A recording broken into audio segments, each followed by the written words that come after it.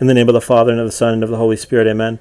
Lord Jesus Christ, in thy love and mercy, establish a perimeter of protection around my family and myself and all our loved ones, those who pray for us and their loved ones. May the holy angels guard us and all our possessions, establishing a perimeter of protection around us, rendering us immune from any kind of demonic influence. I ask that no demonic bondage, door, portron, demonic entity, portal, astral projection, or disembodied spirit may enter the space of 100 yards in all directions of us.